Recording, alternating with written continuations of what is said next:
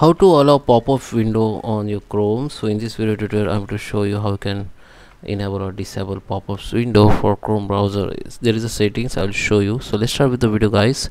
Before we start, I request you, if you like this video, hit the like button, subscribe my channel, and don't forget comment below. So let me open the Chrome browser first.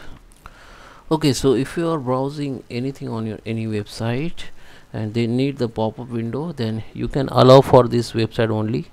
So I can do this. If I open this Facebook and I want to allow the pop-up window, then here you can see the star button, or you can see this button beside of the star.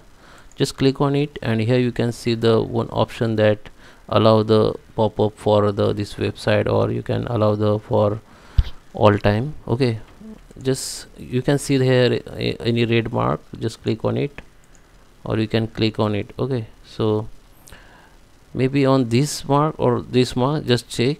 If you have pop-up, block the pop-up, you can check on this mark or this mark. Okay, this is for one website, but I will show you how you can do the setting for the all website. Just click on this 3 little dot option and just come down and go to the settings, and here we need to go in privacy and security. Now just scroll down and just hit the site settings options. Just scroll down, and here under the additional content setting you have to expand it, and we need to go in pop-ups. So here, okay, you don't need to expand. Here you can see the pop-ups and redirect. Just click on it, and for you can allow the site can send the pop-ups and use the redirects. Maybe you have select this one, which is don't allow the site pop-ups and redirects.